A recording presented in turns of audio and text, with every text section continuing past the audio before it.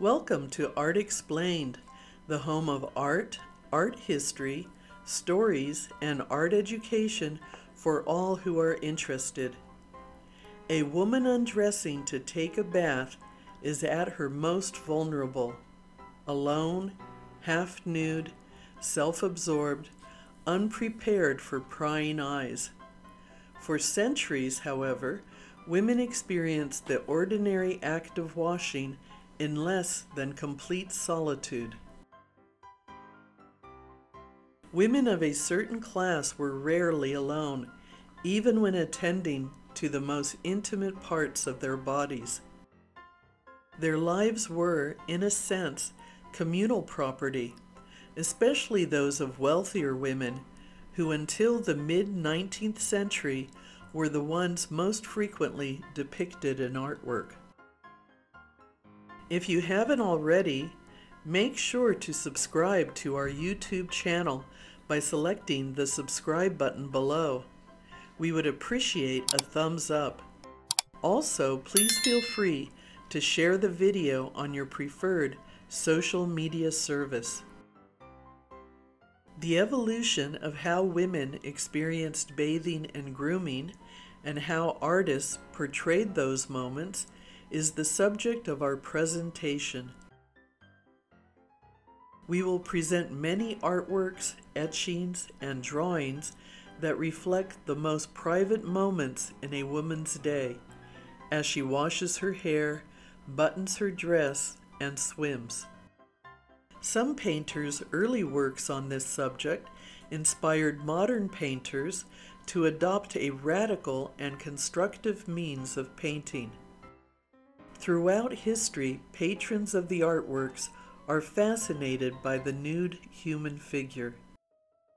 Bathing is the washing of the body with a liquid, usually water or with another solution, or the immersion of the body in water. It may be practiced for personal hygiene, religious rituals, or for therapeutic purposes.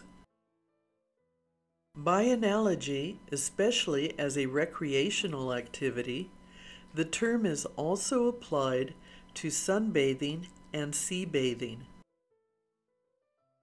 Bathing can take place in any situation where there is water ranging from warm to cold. It can take place in a bathtub or shower, or it can be in a river, lake, water hole, pool, or the sea, or any other water receptacle. The term for the act can vary. For example, a ritual religious bath is sometimes referred to as immersion or baptism.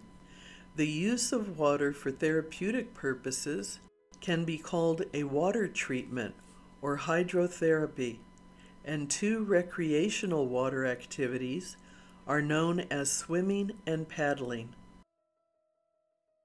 Throughout history, societies devised systems to enable water to be brought to populated areas. The oldest accountable daily ritual of bathing can be traced to the ancient Indians. They used elaborate practices for personal hygiene with 3 daily baths and washing. Ancient Greece utilized small bathtubs, wash basins, and foot baths for personal cleanliness. Later, Greeks established public baths and showers with gymnasiums for relaxation and personal hygiene. The word gymnasium comes from the Greek word gymnos, meaning naked. Ancient Rome developed a network of aqueducts to supply water to all large towns and populated areas, and had indoor plumbing with pipes that terminated in homes and at public wells and fountains. The Roman public baths were called thermae. The thermae were not simply baths, but important public works that provided facilities for many kinds of physical exercise and ablutions, with cold, warm, and hot baths, rooms for instruction and debate, and usually one Greek and one Latin library. With the fall of the Roman Empire, the aqueduct system fell into disrepair and disuse. But even before that, during the Christianization of the empire, changing ideas about public morals led the baths into disfavor. Before the 7th century, the Japanese were likely to have bathed in many springs in the open, as there is no evidence of closed rooms. In the 6th to 8th centuries, the Japanese absorbed the religion of Buddhism from China. Due to the principle of purity espoused by Buddhism, these baths were eventually open to the public.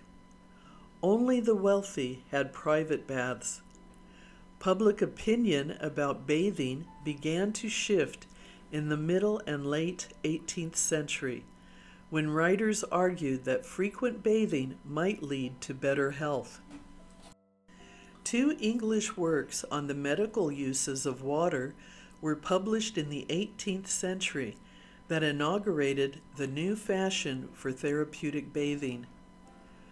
Turkish baths, based on the traditional Muslim bathhouses, which are derived from the Roman bath, were introduced by Britain by David Urquhart, diplomat and sometime Member of Parliament for Stafford, who for political and personal reasons wished to popularize Turkish culture. He described the system of dry, hot air baths used there and in the Ottoman Empire, which had changed little since Roman times. One purpose of bathing is for personal hygiene. It is a means of achieving cleanliness by washing away dead skin cells, dirt, and soil, and as a preventative measure to reduce the incidence and spread of disease. Bathing creates a feeling of well-being and the physical appearance of cleanliness. Bathing may also be practiced for religious ritual or therapeutic purposes or as a recreational activity. Bathing may be used to cool or to warm the body of an individual.